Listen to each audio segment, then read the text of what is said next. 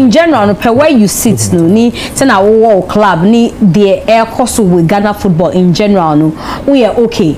You think say nkofo no mo the mo competition FA or mo ka say ye per FIFA ban say na be ya very restructure she say o masem no enim. I want na menti ase no. I need to know exactly the point no mo gina so. Say ka say Ghana football there. We are not talking about the national team. National team comes once in maybe 6 months or 4 months. International team no dear we shouldn't be because omuna sebi or makoji international embarrassment are brain in quotes until we shouldn't be worried about it until sad them way and valid even if it was just for the national team. Even when we talk about the Black Stars, the current performance and all, they just returned from the World Cup. They qualify us. The big game in Nigeria, they went there, they qualified. See, we are still rebuilding. The team new faces.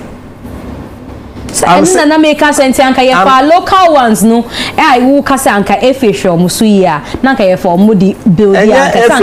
FA na local players so club owners responsibilities enye nyoma bebre ye and FA person anka o hwemu ye a anka bebre na enye club owners and na misu me bisa se anka mo ye nyoma ye a anka se e bi anka ebenya homegrown teams no so mo develop well. So if you're the national team, they are coach here. Coach be about Ukrainian philosophy. Me now the Agyeman na mami. The me ya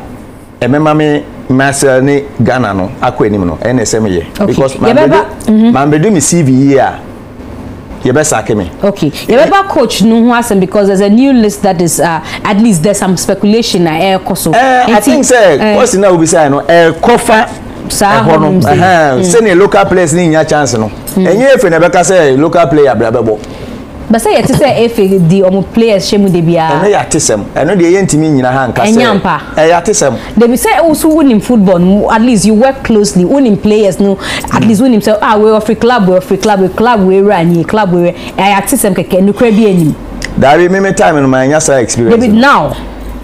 now the yeti I can say yes say no kra bi anim na yes say dey enfa nyasem na mi so e bia na unim no kra bi anim dabi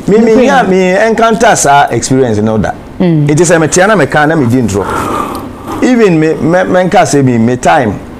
yes say may he so rest in peace coach Ike Afrani yes say o take a bribe answer no for players but baby na me feel ba brekum na me bo first division na me ni premier team players no na ye pray papa na anje me pin o ma me opportunity ma me koy me buy no I bought him a car me so no me na say na me de man no what you say inti say yes no we di akira wo be ye de say ye inti na me ka say me upon all everything no ade na nyina start from a form answer na basoro